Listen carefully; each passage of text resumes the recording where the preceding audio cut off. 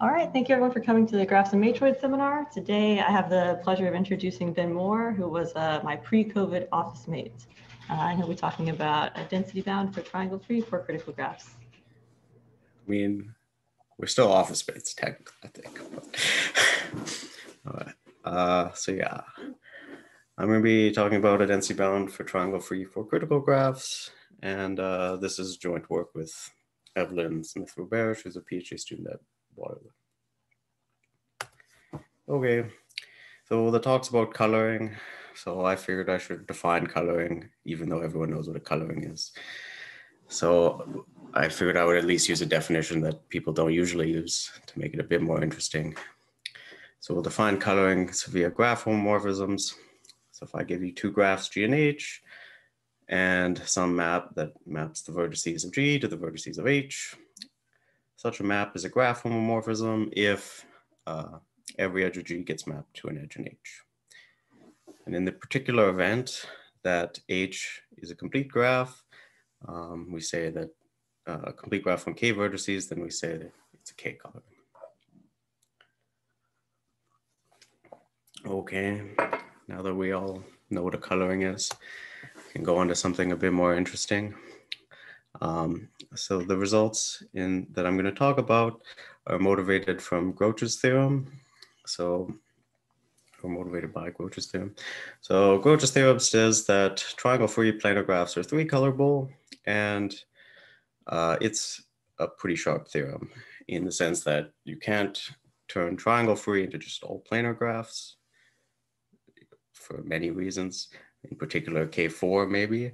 And also you can't improve the genus at all because there exists a triangle-free graph embedded in any surface other than the plane that requires four colors. So I drew one here. It's the Milchalski of C5, otherwise known as the Groch graph.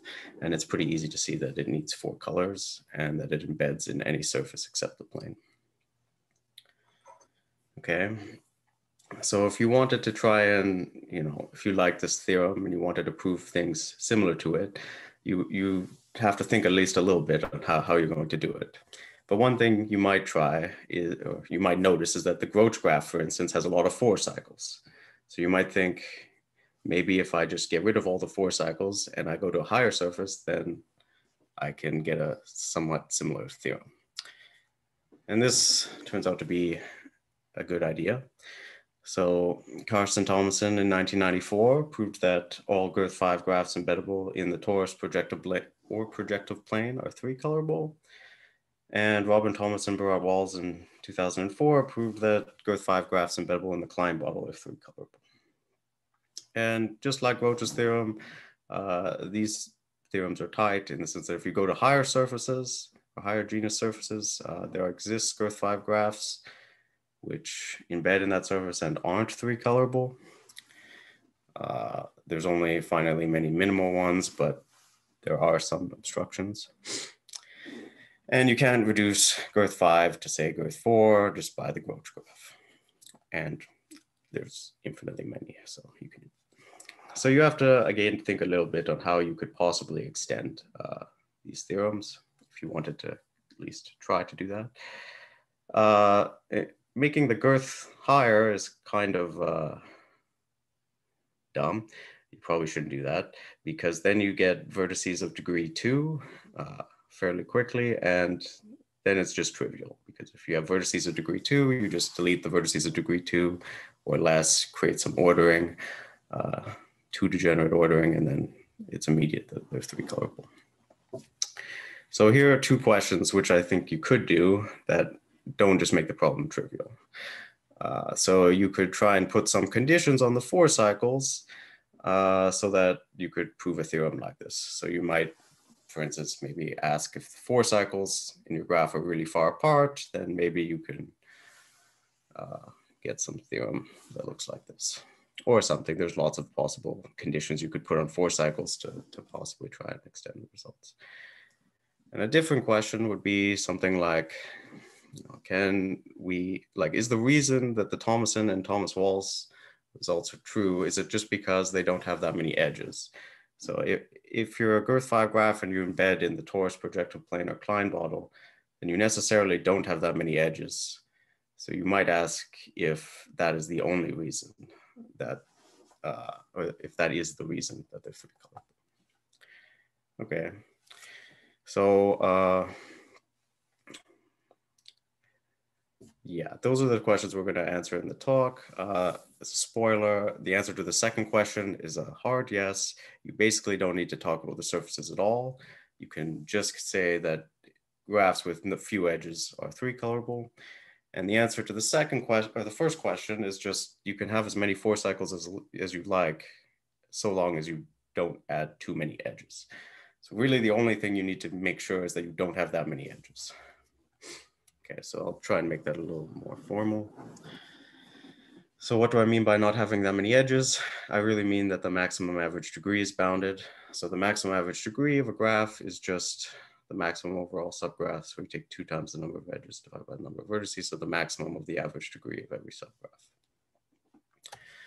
And Euler's formula says that every graph with girth 5 embedded that embeds on the torus projective planar Klein model has maximum average degree of most 10/3. Okay.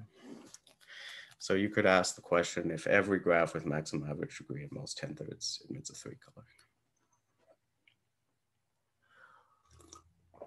Now that's false. So to see that, we'll use critical graphs. So a graph is k critical if it's k colorable but not k minus 1 colorable, and all proper subgraphs are k minus 1 colorable. So it's a minimal graph with respect to not being k minus 1 colorable, and it's minimal with respect to both edges and vertices. Okay. So a pretty old construction that was found a bunch of times by Orr, Dirac, and Hayosh says that there's infinitely many four critical graphs whose edges equals 5 times the number of vertices minus 2/3. So this notation here, little e of g is just the number of edges, and little v of g is the number of vertices. So if you take that equation and you multiply by 2 and divide by the number of vertices, it says that there's infinitely many four critical graphs whose average degree is 10/3 minus a little bit, so minus a little bit. And that disproves this question on the previous page. So does every graph with maximum average degree and most 10/3 emit a 3 coloring? No, because these graphs have maximum average degree strictly less than 10/3, and they're four critical, so they don't have a 3 color. But you might notice that the graphs I drew here, which are 2 of their graphs that they constructed, have a lot of triangles. So you might say, okay, well, maybe you can't just say maximum average degree of most 10/3, but maybe you can say something like maximum average degree 10/3 plus girth 5 suffices. Maybe that's good enough. So it turns out that works. So towards this, Sashuk, Stachka, and Matyansi in 2012 proved that every four critical graph has its number of edges being at least 5 times the number of vertices minus 2/3. So the average degree of every four critical graph is really close to 10/3, but possibly slightly under. And Liu and Bossel in 2014 proved that if you're a four critical graph and you have girth 5, then your number of edges is at least 5 times the number of vertices plus 2/3. So it doesn't look like it changed that much. It just went from -2 to +2. But with respect to these coloring results, that's enough to prove these results, right? Because the Liu-Poisson result says that if you're a four critical graph and you have girth 5, then your average degree is strictly above 10/3. And so to prove the two coloring results, so every girth 5 graph embedded on the projective plane torus or Klein bottle is 3 colorable, you just have to say, okay, take a minimal counterexample to that claim. It will be 4 critical by minimality. By the Liu-Poisson result, it'll have average degree strictly bigger than 10/3. But by Euler's formula, all such graphs have average degree at most 10/3. And so that's a contradiction.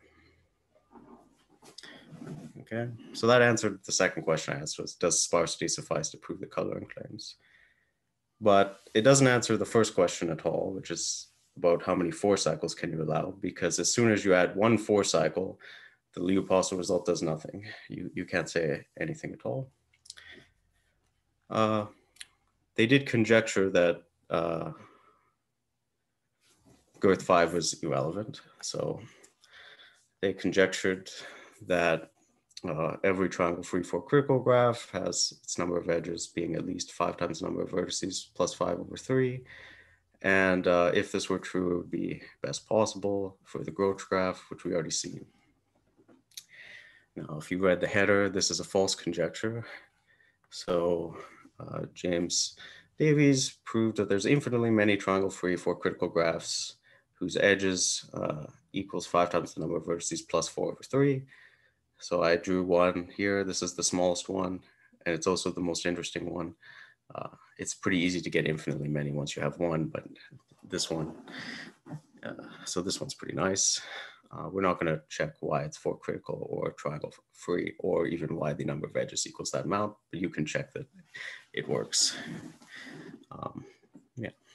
So the conjecture is false, but we still managed to get somewhat close to it.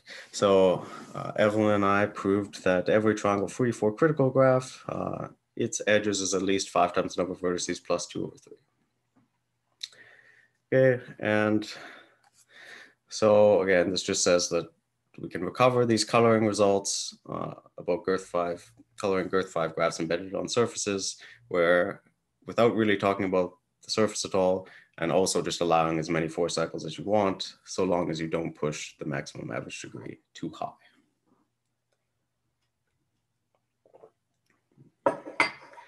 Okay, so I'm gonna try and convince you that this is true for the rest of the talk.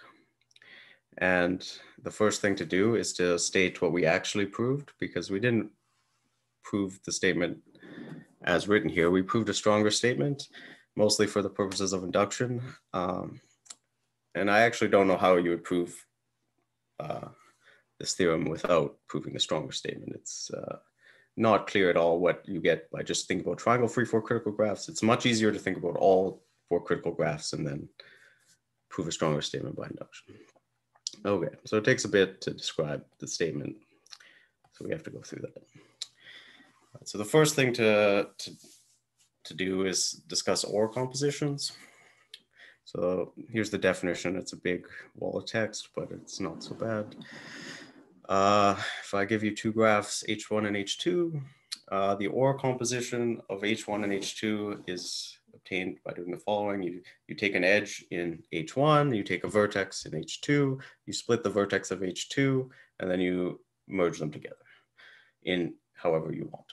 Such a composition is an OR composition. And the class of graphs that we care about the most are the 4 graphs. So a graph is 4 if it can be obtained from some number of K4s via OR compositions. Okay, so we'll do an example. Here's the OR composition of 2 K4s. It's the OR composition just because K4 is small and also symmetric. Generally, there's many different possible OR compositions.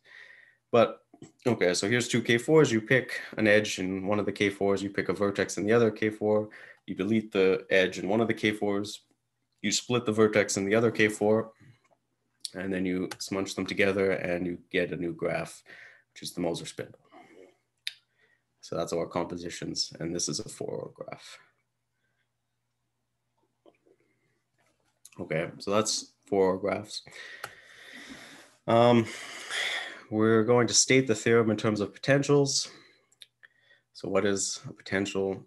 Well, first we need to define this function T of G, which is just the maximum number of vertex disjoint triangles in the graph.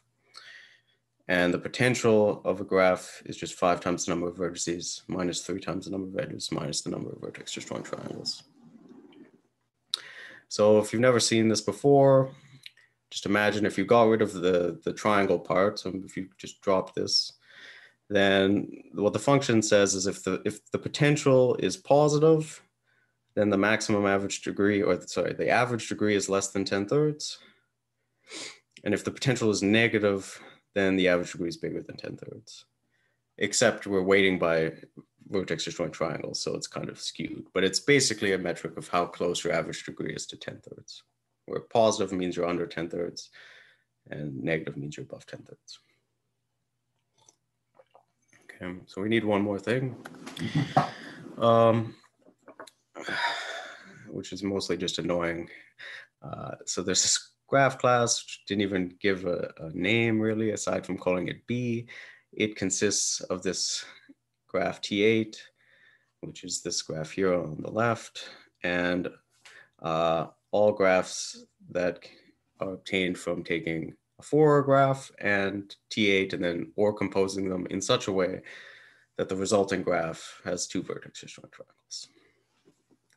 You can promptly forget about these. You just needed them to state the theorem. Okay. So what we proved is that if I give you any four critical graph, then its potential is 1 if your graph is K4. Potential is 0 if your graph is 4 with two vertex disjoint triangles.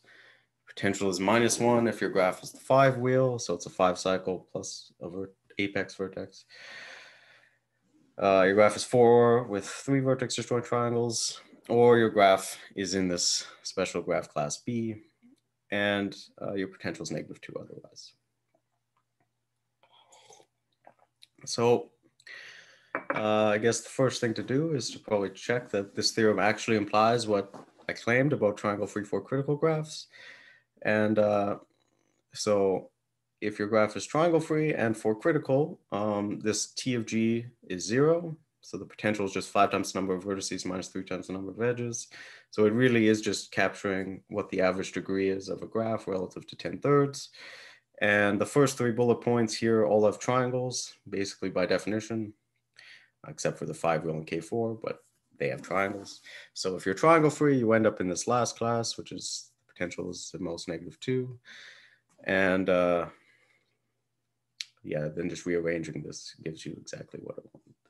That every triangle free four critical graph has its number of edges being at least 5 times the number of vertices plus 2/3. Yeah, so now I'm going to try and sketch this.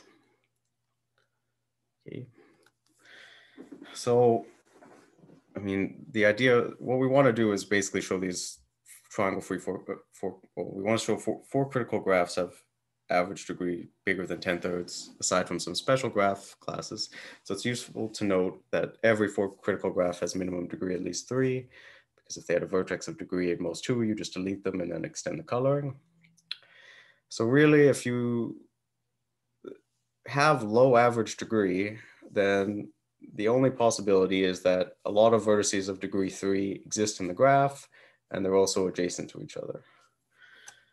So what you would really like to prove is that in a vertex minimal counterexample, every vertex of degree 3 is adjacent to at most one other vertex of degree 3. If you could prove that, then I claim that the average degree of any such graph is 10/3. And to see that, it's just a basic discharging argument. You assign every vertex its degree as its charge. Vertices of degree at least 4 give 1/6 charge to all the vertices that they neighbor that are degree 3. And then that's it. So you just check the final charge. Vertices of degree 3, because they see at most one other vertex of degree 3, they get 1/6 plus 1/6 charge, which is 1/3. So they end up with 3 1/3 charge, which is 10/3. And vertices of degree, say 4, they may lose 4/6 charge, which is, so you get 4 minus 4/6, which is 3 1/3, which is 10/3, and you're done. And it's the same if your degree gets higher. In fact, it gets better for you. So that's what you want to prove. That would give you that your average degree is 10/3. It doesn't actually prove the claim because we wanted average degree strictly bigger than 10/3. But if you followed that argument that I just gave, it's not so difficult to see that the tight examples are 3 colorable. And so that would be enough to push the average degree above 10/3. Okay, but we don't actually manage to prove that. So what we prove is something worse. We prove that if there is a vertex of degree 3 adjacent to 2 other vertices of degree 3, then as compensation for this annoyance, you get at least 2 vertex disjoint triangles. And if you look at the graph induced by the degree 3 vertices, then each component contains at most 6 vertices. And it's actually acyclic as well. So that's what I'm going to try and convince you is true. And then after that, there's a discharging argument, and everything works out. Okay, so how do we do that? Well, a really useful theorem is the Kostachka-Yancey theorem.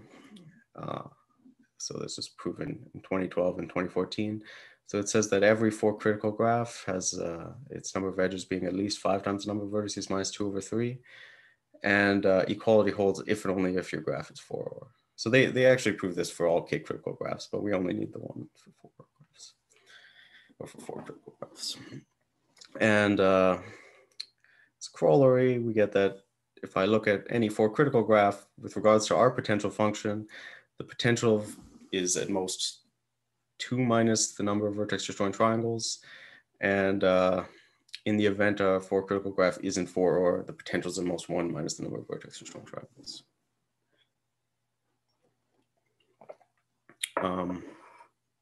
Yeah. Okay. So this allows you to pick off the special cases, or most of them anyways.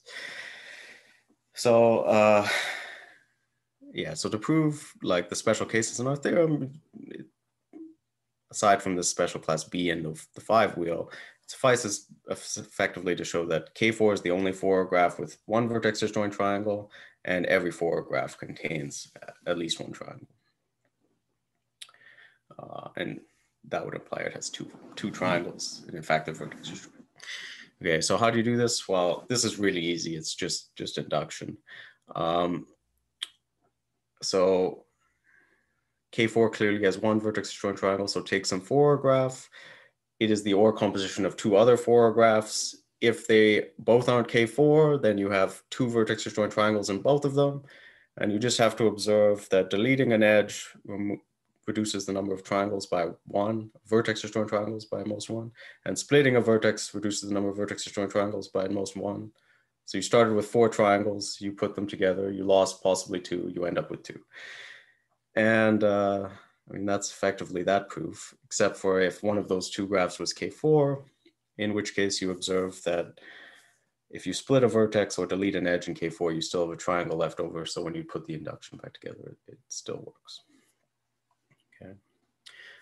And so again, I just put the Moser spindle here. It's the base case where you have 2 K4s. All right, so now past that, we can do something a bit more interesting. So the whole point of making a statement about all 4 critical graphs is to apply induction. And the driving force of the induction in our paper and pretty much every paper on the potential method is this notion of a quotient homomorphism. So what is that? You take your 4 critical graph, although you could do it more generally, but we're just talking about 4 critical graphs. You take some induced subgraph, which isn't all of G. It has a 3 coloring by criticality. So you take some 3 coloring and you look at its color classes. So C1, C2, C3, and then all you do is you take each of the color classes and identify each of them down to a vertex. So there's some nice properties of this quotient, which is why you use it. So the first thing to note about the quotient is that the number of vertex disjoint triangles goes up by at most 3. And that's just because you added at most 3 new vertices. So every vertex disjoint triangle uses possibly one of the new vertices, so your number of triangles goes up by 3 at most. This is the whole reason why you use vertex disjoint triangles instead of triangles. If you use triangles, then when you do this quotient, you have no control. The number of triangles could go up arbitrarily. But when you use vertex disjoint triangles, it goes up by 3, and then you can actually hope to do something. Okay. And I mean, we were trying to use induction, so we best get some graph that isn't 3 colorable, and indeed the quotient is not 3 colorable. And this is also very easy. If the quotient was 3 colorable, you just look at some vertex, one of the new vertices you got, whatever color it gets, you give its corresponding color class. All of the vertices in the color class get the same color, and you leave everything else the same. Such a coloring would be a 3 coloring, and then that would be a contradiction because we started with a 4 critical graph. So just in case that wasn't super clear, here's just a picture of a quotient. It's pretty straightforward. You pick some subgraph F, you write it as a color class, possibly 3. It doesn't have to be 3, but it could be 3.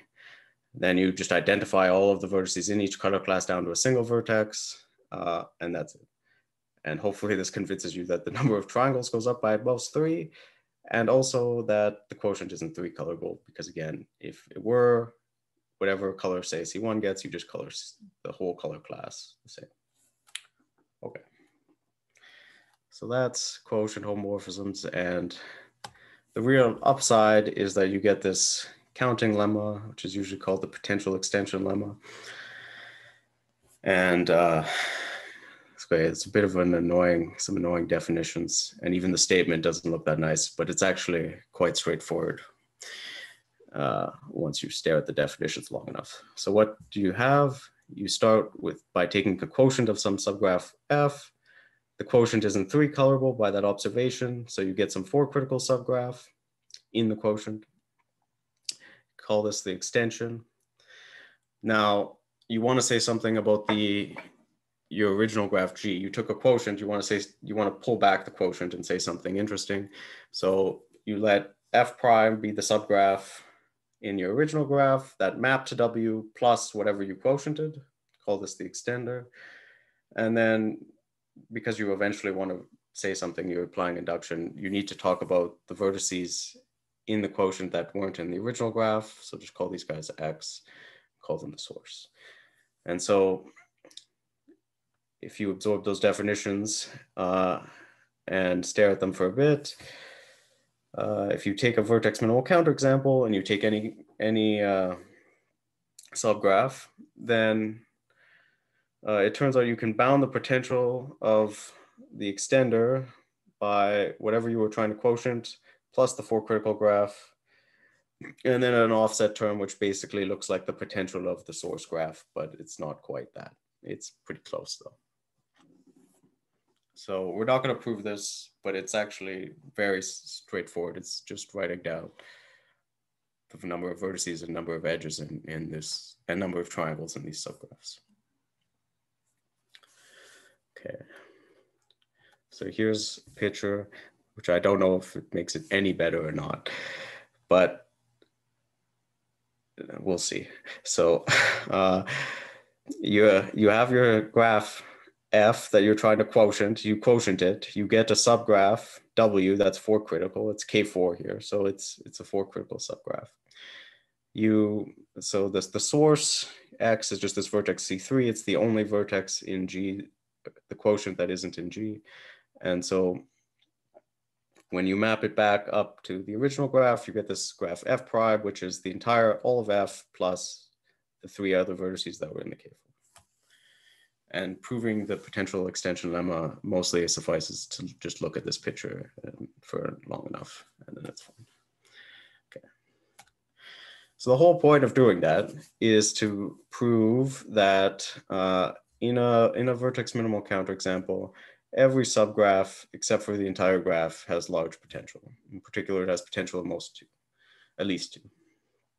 You can also characterize equality if you so desire, but the main upshot is that every subgraph has high potential. And this is also not difficult, right? So how would you prove this? You just take your subgraph, you take a subgraph that's the largest subgraph possible that is a counterexample. So it would have potential, say 1 or something. Now you do a quotient and then you look back at this bound, and what you would find is that either F prime contradicts your choice of subgraph, F prime would be bigger and it would be a smaller graph because of this bound, or it's the entire graph, and then you rearrange everything and you get 2. That's pretty much it. Okay. So the whole point of doing that is basically just to prove that a minimal counterexample does not contain K4 minus an edge as a subgraph. And how you should think about it is just that you check the potential of K4 minus an edge, and you would hope that it would be less than 2, and then that would be enough to say that that subgraph isn't in your graph. That's not true, and it actually takes quite a bit of effort to prove this, but basically you should just think the potential of K4 minus an edge is too low, so it doesn't exist in the graph. So it may not look like it, but proving that is actually pretty important. So what it allows you to do is it allows you to forbid these things called identifiable pairs. So what is an identifiable pair? You take some subgraph of your graph. It's an induced subgraph. Then a pair of vertices is an identifiable pair if, when I add this edge to the subgraph, so if I add xy to the subgraph, then the resulting subgraph is not 3-colorable. So another way of saying it is that in every 3 coloring of f, which exists by criticality, x and y get the same color. Okay, and it turns out that a vertex minimal counterexample does not contain any identifiable pairs. So how do you prove this? Well, you do the only thing that you can, which is assume that you have a subgraph and an identifiable pair. You add the edge. It's not 3-colorable, so there exists some 4-critical subgraph. And the whole idea is you have this 4-critical subgraph. You would like to look back, delete the edge. This is some subgraph of your original graph. You would win if that subgraph had potential 1 or less, because all subgraphs have potential at least 2. So that would be a winning situation. So okay, but you might note if you're tracking this, that isn't really true. So the whole point of proving that a vertex minimal subgraph does not contain K4 minus an edge as a subgraph is that when I add the edge to this graph, I don't get K4. And K4 was the worst case in the induction hypothesis. So you can strengthen what you get by induction. And that basically is enough to say that the subgraph has too low potential. That's the idea. Okay, so that's how you prove this. You might not think that this is also that useful. I mean, it's not really clear why this is that useful, but it turns out this is pretty useful. So this implies that a minimal counterexample doesn't have any cycles of degree 3 vertices.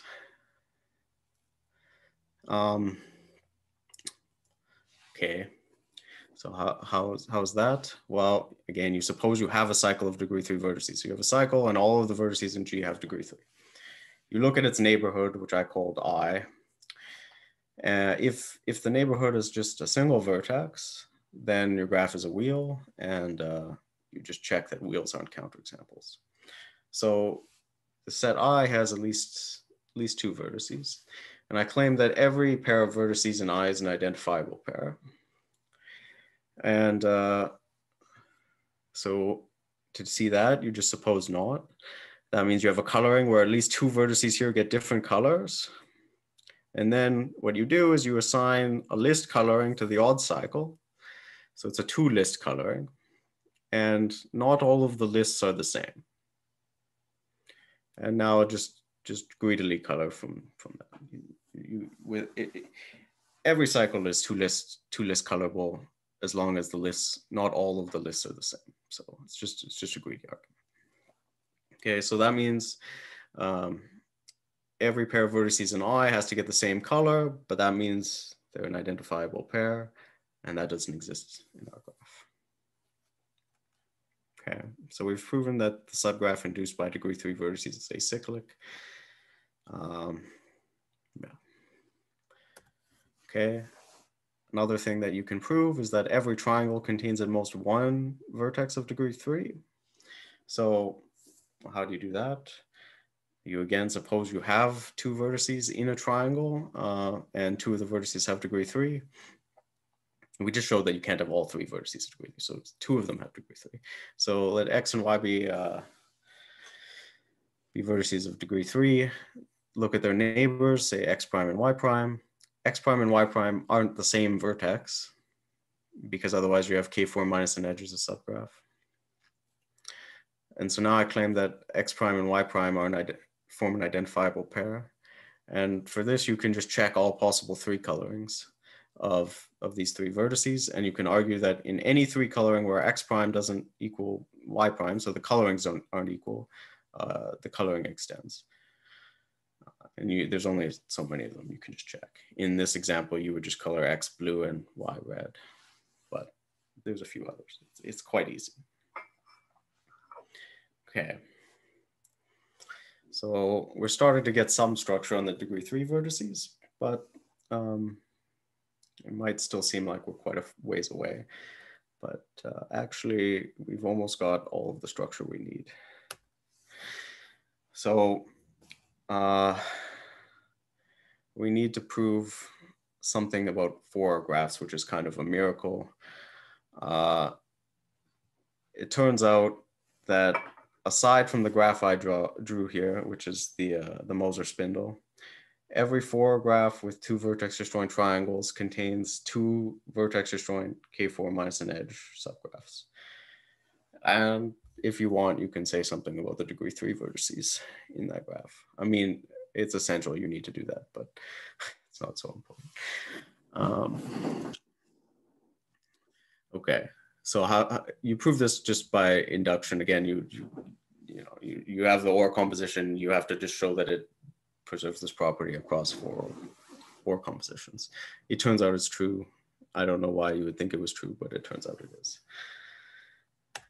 And this results in a pretty miraculous lemma that drives the entire proof through. So way back, however long ago, I said we would like to prove that all vertices of degree 3 are adjacent to at most one other vertex of degree 3. And so this lemma basically says what happens if that isn't true. So if you have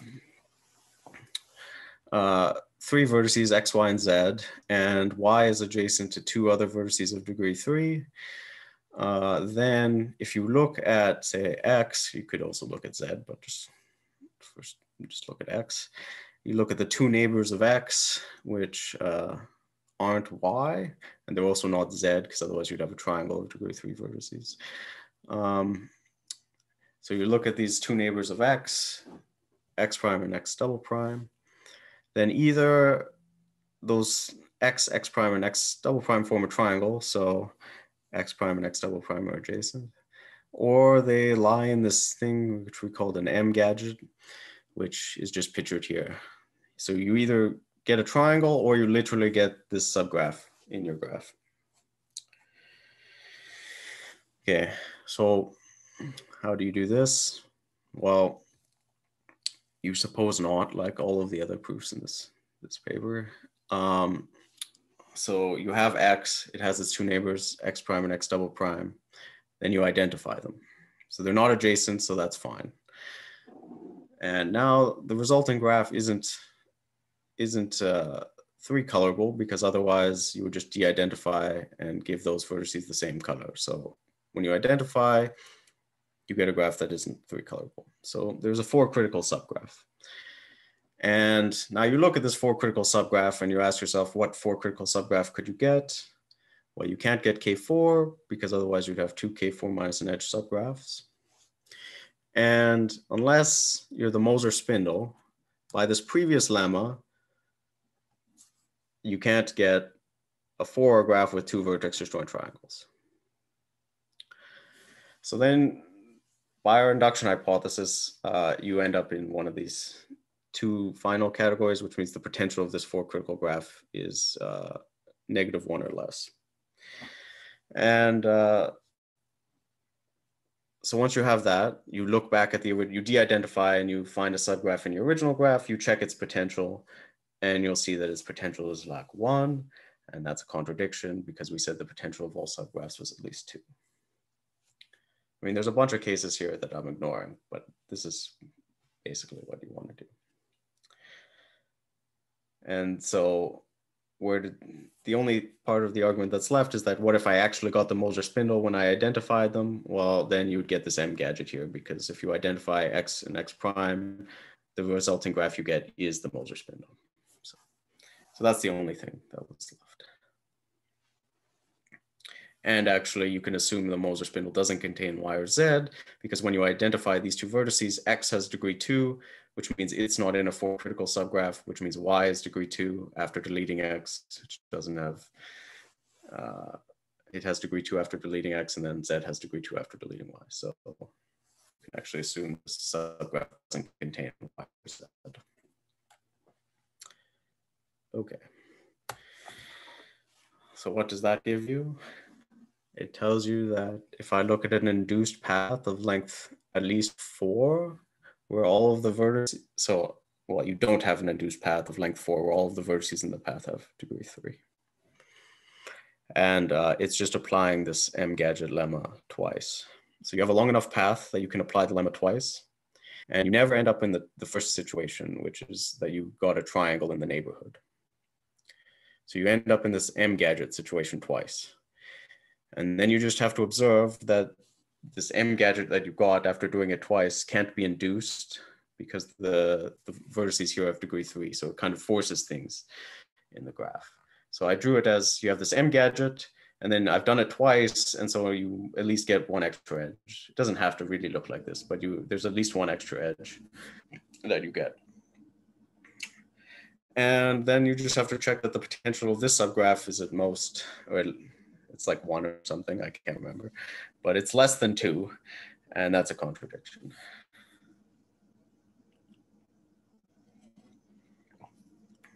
All right. And so at this point, we've basically proven what I claimed we proved, modulo most of the details. So this implies that if I look at the graph induced by the degree 3 vertices, then every component has at most 6 vertices, and that's just because we don't have any long path, and it's also acyclic. And hopefully you agree that if we actually have at least 3 vertices in this graph, if some component has at least 3 vertices, then we have triangles, and that's just this M gadget thing. The M gadget has triangles, and the other option in that lemma was that we had triangles. So we get triangles if there's 3 vertices. Okay, so at that point, if you proved all of this, then the rest of the work is just discharging. So I wrote down what our discharging was, although it's probably pretty incomprehensible. So I'll try and explain it a bit, just because it's actually not, the rules themselves are not that tricky, although it takes a lot of time to actually check everything. So you do it in 3 steps. So the first step just says, if I'm a vertex of degree bigger than 4, I send all of the charge that I can uniformly to my neighbors of degree 3, such that I don't drop below 10/3 myself. And then the second step says that some vertices of degree 3 might have actually received too much charge. And the only time that occurs is if they had no other neighbors of degree 3. And in that case, those vertices of degree 3 send some charge back.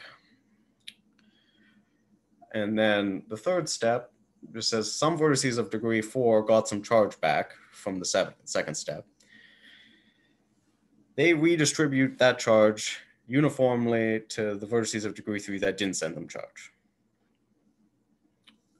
And if you do that and you write down a bunch of cases, you get that the final charge of every vertex is at least 10/3. And so this implies that 5 times the number of vertices minus 3 times the number of edges is at most 0. And either you have 2 vertex disjoint triangles, or the discharging argument implies that your graph is 3 colorable unless you get this stronger inequality that says you have 5 times number of vertices minus 3 times number of vertices and most -2. So that's not that clear at all, but that's what you do. Okay, so that's effectively the entire proof.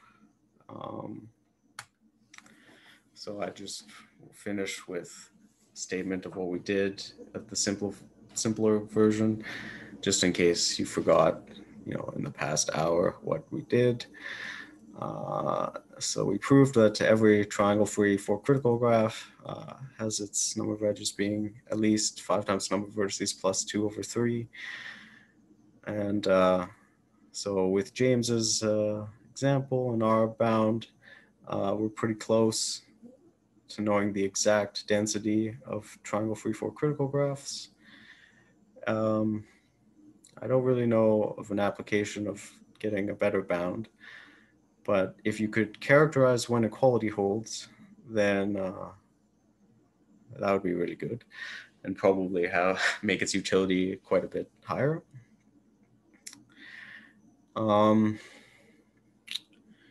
And you can also do, you could try and do this for larger critical graphs. So the natural question would be to extend the results to k-critical graphs not containing a large clique.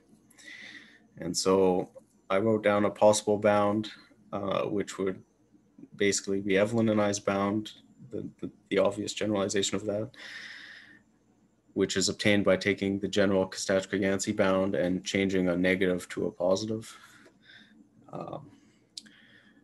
I also don't know of any applications of that, but I mean, if you manage to characterize when equality holds, then again, it would be quite nice. So yeah. All right, I think that's basically all I had to say. All right, thank you, Ben. We haven't been doing applause in the seminar just because it's hard for everyone to time it correctly. So instead, we'll just go on to questions. So are there any questions for Ben? Hi, I was just wondering for your question there, with characterizing when equality holds, if you go beyond the bound, and you might still hope to understand the characterization for when, like for the graphs that satisfy things, even if the C is bigger than the actual lower bound, right? I mean, yeah, that could be done. It would just presumably be even more complicated, right? Right. And so my question is there a point where like an NP hardness result kicks in where you wouldn't expect a characterization anymore? Yeah, I mean, definitely, but well, Do you know where that is? I mean, maybe not. Maybe you could still characterize it, but maybe it would be a useless characterization. So, I mean, like Hayosh's theorem, you can technically generate all critical. Yeah, I don't mean that sort of characterization. Yeah. So, I don't know when the bound would kick in, and it would be too hard to characterize. I'm not sure.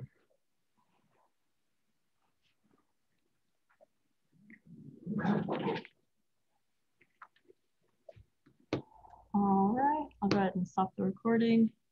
Figure out how